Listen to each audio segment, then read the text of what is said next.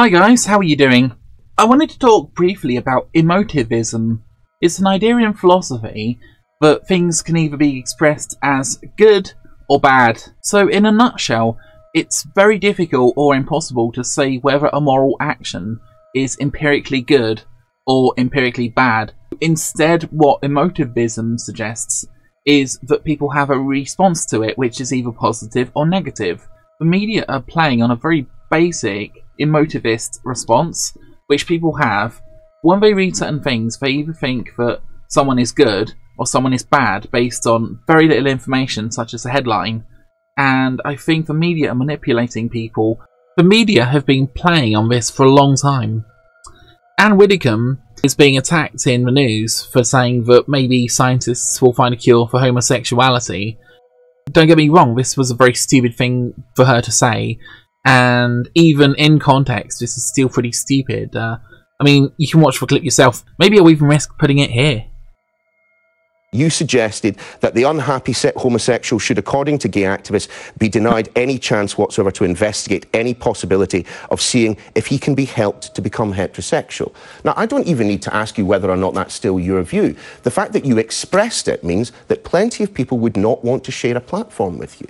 And I also pointed out that there was a time when we thought it was quite impossible for men to become women and vice versa. I realise what she's trying to do here. She's trying to say, look, in the olden days things were different, essentially, but I don't think this is a false equivalency. And the fact that we now think it is quite impossible for people to switch sexuality doesn't mean that science may not yet produce an answer at some stage. That was the thrust of... No, I'm just to be clear, you are saying that...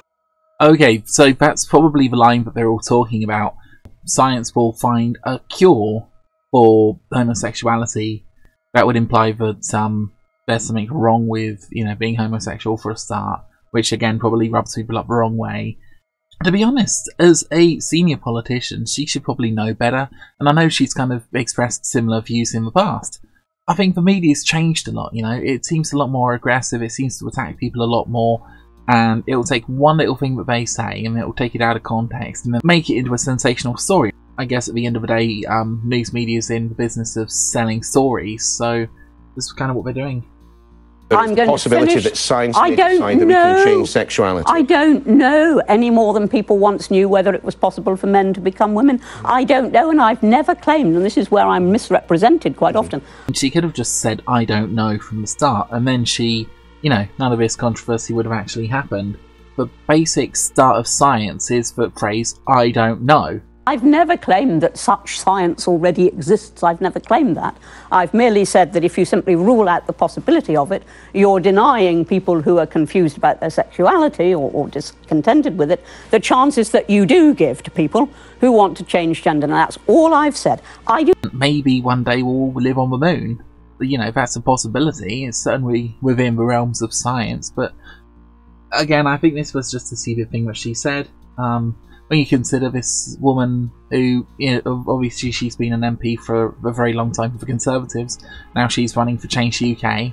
Carl Benjamin lost to her by a massive margin. I think he got about 3.6%, which is pretty awful, but I'm going to explain in the video why this might be the case. Do not imagine for one moment that the Brexit Party will be putting forward a policy on gay sex changes in its manifesto. We have health, we have education. I suspect it will have a policy on equality, though, won't it? You're just completely looking for things that actually do not determine people's votes.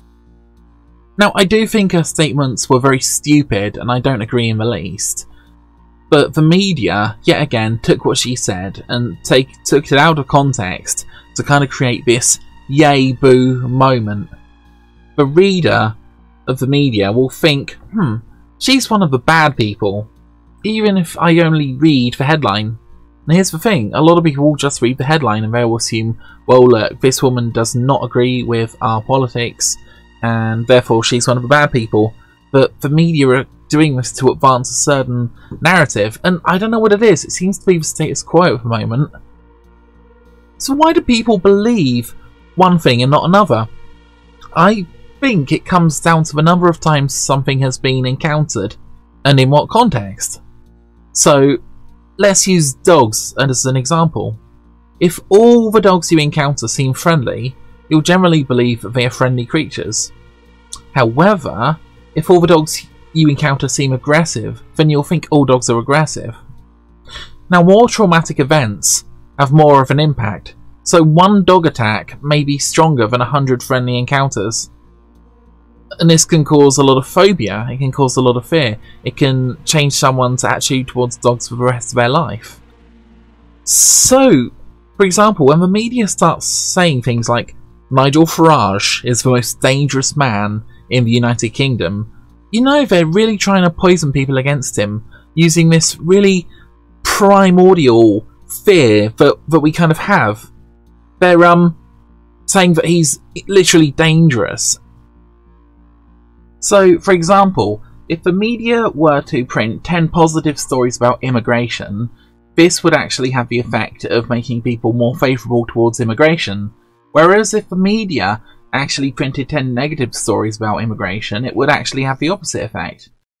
So what the media tend to do is when there's a big news event, right, they'll either choose to publicise it or they'll choose to not publicise it. And, well, they might, for example, run the story once, and that will have a very small effect. But if they, for example, run the whole story over a week, then it's going to have a much bigger impact on influencing the general public. And they know this, but this is part of the problem with social media, because on social media, you get caught in a sort of social media bubble, so then you start to get confirmation bias, right? Because if everyone in your bubble, for example, really likes dogs, then you're probably going to start to like dogs more. If everyone in your social media bubble hates dogs and thinks they're scary, then again, this can have an impact and change your opinion. And when you're talking about a country absolutely full of people, the number of times things appears on the media really matters. In a nutshell, what people want to know is this person in our tribe, or are they the enemy? And if a person's in your tribe, what does that mean? Well, it means that they agree with your worldviews, that you can kind of understand their language and relate to them. It kind of means that, to a certain extent, they represent you and what you think. And if they're not in your tribe, then perhaps you want to attack them. Perhaps you think they're bad people. Perhaps you think, well, you might start using words like traitor. This can happen across the political spectrum. Take the example of Cole Benjamin, aka Sargon of Akkad, a YouTuber who ran for the EU Parliament. The media attacked him relentlessly. To the casual observer who would only read the headlines, they would think that this person was dangerous. The truth is, Sargon of Akkad is actually a great guy, and most of the general public would actually agree with nearly everything he says, if he was presented in an impartial way. The casual observer who would only read the headlines would have the instant reaction that this person isn't in our tribe. This isn't a person to be trusted. This isn't a person we should vote for. Most people really don't pay too much attention to politics. Let's say, for example, 50% of people have a passing interest. Maybe only 1 in 10 people would have a deep interest. So, in other words, 4 out of 10 people will probably just skim the surface of politics. They might only read the headline. They might engage only in a very superficial way to think, yay, this fits in with my beliefs, or boo, this does not fit in with my beliefs. The media know this. They know that they can attack someone, and the attack will be effective, even if what they're saying isn't strictly true, an exaggeration, or even a plain lie. We're living in an age of information overload, unlike any other in our history. Adverts compete for a tiny sliver of our attention. If the media can get one idea into somebody's head, that someone is bad and not a member of the tribe, then they've won, if they're trying to smear someone. So how can we fight this? Well, maybe when we read something and have an immediate reaction to it, we should just not trust that reaction. And maybe we should look into it a little bit more deeply. Try to understand the context. Try to understand maybe the author's bias if we're reading it. Or try to understand the bias of the media institution. Why did they choose this story? You know, why did they put prominence on this? Are they trying to push a particular agenda or a particular idea? Who gains from it? And who has a vested interest? Even smart, well-educated, otherwise tolerant people can start frothing at the mouth when they find an enemy who disagrees with them. And the social activist left are the worst at this. Just yesterday I saw a tweet that said, if you're not fully up to date with what's happening in the trans community, then you're not welcome at Pride. Now again, this is sort of saying that you need to have our beliefs, and if you don't share our beliefs, even if you're an otherwise what they would characterise as an ally, if you don't have the correct beliefs, then you're not welcome. You're an outsider. You're an enemy to be attacked. You're part of the problem. So, for most of the past 200,000 years, which is roughly the time that human beings have been relatively modern, we've lived in tribes. Groups of up to 200 to 300 people. Staying in the tribe can be the difference between life and death. People kicked out of the tribe may never have kids because no partner will want them. They may get killed off because a lone human is far weaker than a group. And they lose all the knowledge and resources of that group. In other words, humans have a deep, pathological fear of ostracism, of being kicked out of their tribe. This fear is worse than physical pain, and it drives people to conform. Honestly, if you look at certain rituals that people go through, a lot of people will actually bear physical pain rather than being outside the tribe. People who associate with members of the enemy tribe are often seen as the enemy. So people are also smeared by their associations. So for example, many politicians on the right are compared to Hitler and fascists and the Nazis. And to be fair, some politicians on the left are compared with Stalinists or communists, which is a smear designed to elicit fear response and the otherizing and demonizing of political opponents. Of course, this can happen anywhere in politics, but it's something we should avoid if possible because it damages healthy democracies. We should be open to all ideas, with less popular ideas not being implemented. This is why we need free and open representative democracies where people can express an opinion without being shouted down or attacked or have a milkshake thrown on them. Democracy means rule of the people, so you have people that represent certain groups within society, right? This is the basic idea of democracy. And if you start suppressing certain groups, that's not democracy anymore. It starts to become authoritarian. And look, people are not stupid. Just because someone hears an idea, it doesn't necessarily mean that they're going to believe in that idea.